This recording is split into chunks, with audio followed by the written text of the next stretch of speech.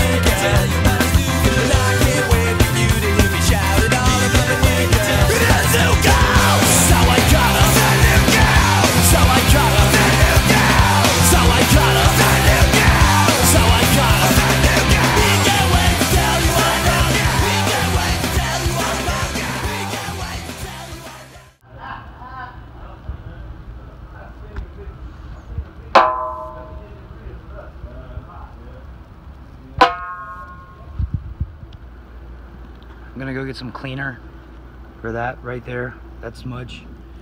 So let's walk to the back and get some cleaner.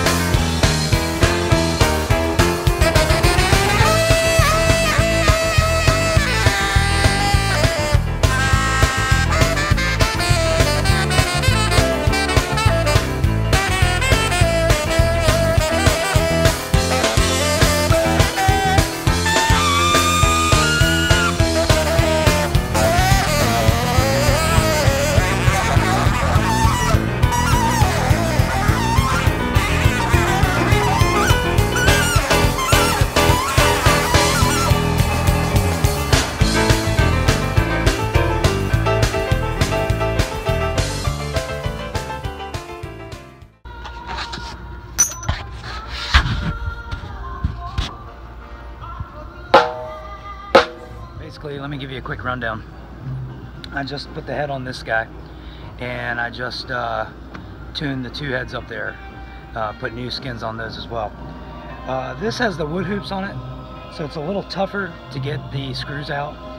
You got to pretty much twist all the way until the screw head pops up, then you can get in there with your fingers and loosen it up. It's a really, really thick, fat rim. So I don't use any kind of a tension watch or a drum dial. I base everything by feel. So I still do a crisscross pattern, which I'll start on this lug and then I'll go directly across from it. And then I usually skip a lug and then crisscross from that, going in a clockwise motion all the way around the drum, depending on the lugs. Now that one up there, my main snare, I think is a 10 lug. The one next to it, I think is just a 6. This one is an 8. So basically, yeah, once I do that, I kind of get them snug with the key, and then once everything is firmly tightened to the point to where it's not loose anymore, I just kind of get it a little bit to where you can feel it start to get snug.